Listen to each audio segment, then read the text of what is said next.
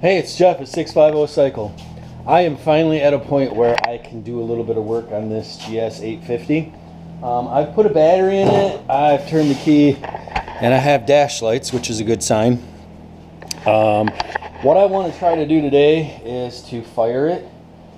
Well, I want to hit the starter and see what happens. So let's do that right away. I got nothing on the switch. So we have an issue there. Could be a fuse, could be something more than that. That's a little disappointing because I was really hoping to maybe turn this thing over. So we're going to do some troubleshooting from there and see what happens. This is my 850 Revival. Got dash lights, so that's a good sign. Oh, this switch is a mess.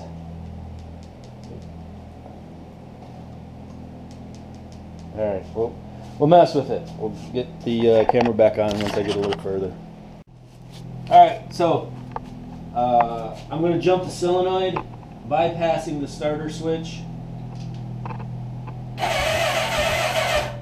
So the switch is bad.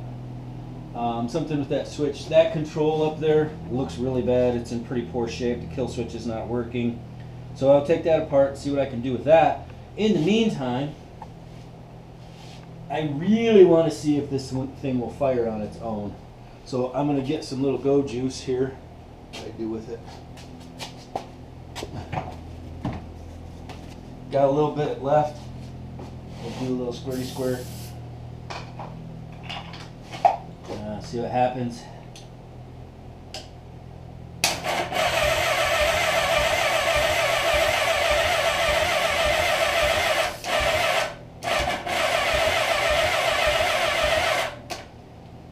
She is not one to fire. How do these come apart? How does this air box come off? That's what I thought. Oh, nice. How are you supposed to get to those?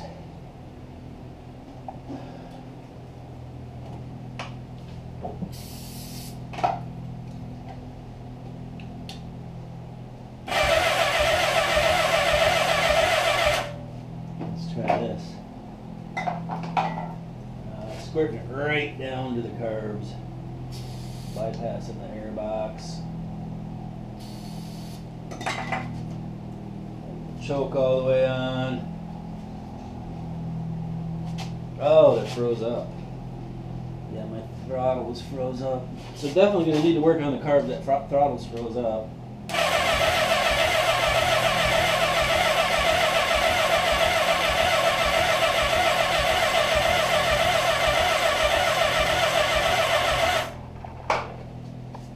Not getting any fire from it. Not surprising. We'll do one more shot. See what happens. Woo! We got a backfire. Gotta keep going now.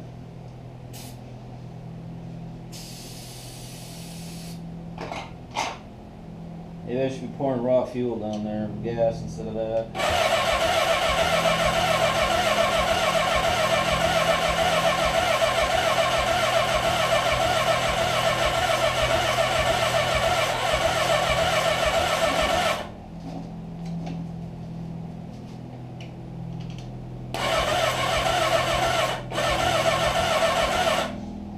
Alright.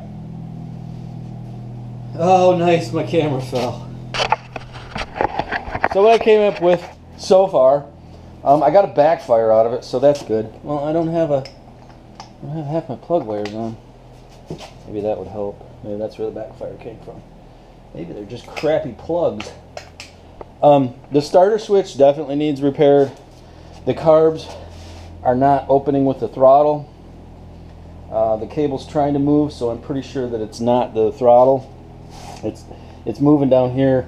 That you can see the cable, and I'm pulling the throttle, kind of trying. Ain't nothing happening because those carbs are froze up. You looking down in there, it's not a big surprise, and I kind of knew that was going to happen, and I was going to be in this position.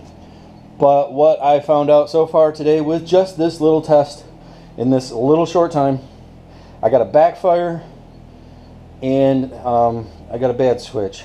So I think I'm going to move with that.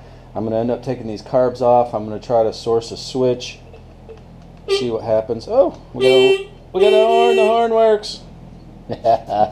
So it's fun because I've spent a lot of time recently tearing bikes down, and as fun as that is, you don't ever get to put them back together. You don't ever get to see them running again, and that's the fun part of this, doing a revival. The fun part is putting it back together, getting it running again. And I think this one's going to be fairly easy. I think it's a carb mess at this point. So I'm going to move forward with that, pull the carbs, get them cleaned out, put them back on, see what happens.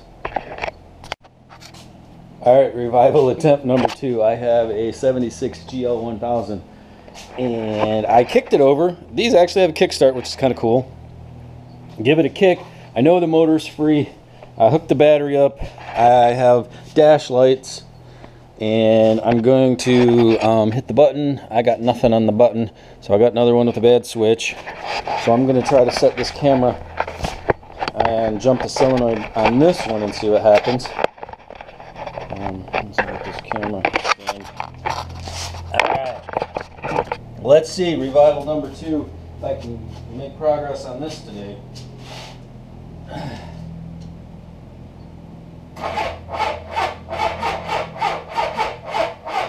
She's rolling over. I'm not seeing any spark. The points cover's off. Not really seeing any spark there. Sometimes you see it, sometimes you don't.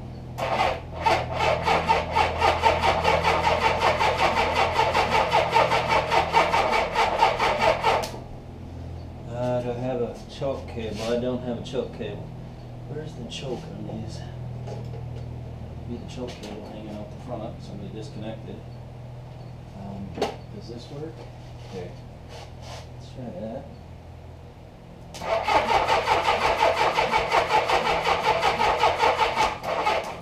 It's rolling over pretty good. I'm not seeing spark down here on the points, which is concerning. That could be why it's not firing. Let's try that again. I'm really going to watch the points this time.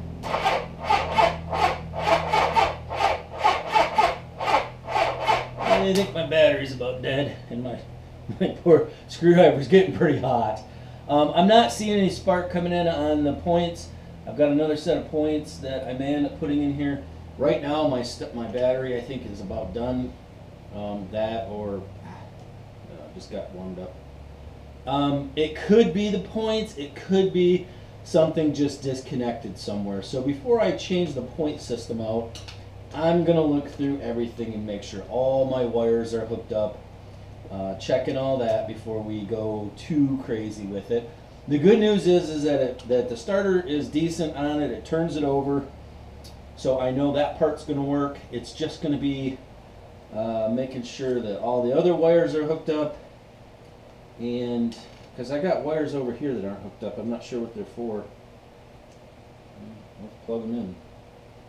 Maybe I should have done that beforehand. Yeah, they're going to take a little bit of work. I don't really want to do that right now. So I'll go through all the wiring harness, make sure that's all hooked up. It might just be a wire off.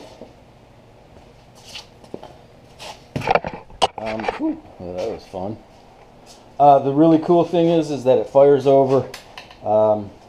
Well, it turns over, which I knew the motor was free, but now I know the starter works.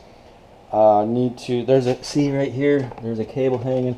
I'm guessing that is the choke cable, because my throttle goes and mostly comes back. So I'm pretty sure that's working right. Just knowing that much of it works is encouraging.